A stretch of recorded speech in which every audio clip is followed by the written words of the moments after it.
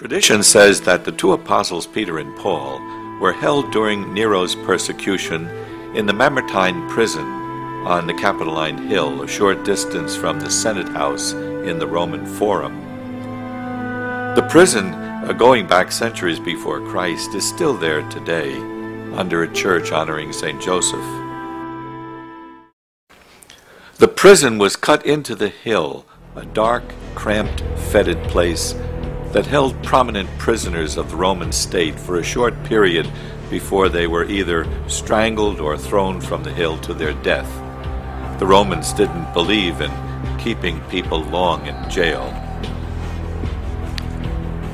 It's said that Peter converted and baptized his jailers, and then he was miraculously set free and fled the city along the Appian Way, where he encountered Jesus. "Where are you going, Lord?" Peter asked.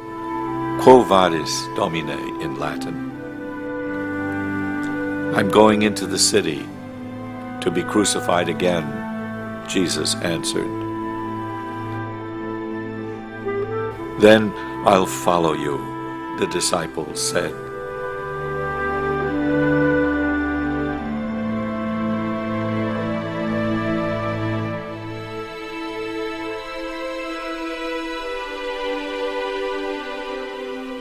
Returning, Peter was arrested and brought to Nero's stadium on the Vatican Hill.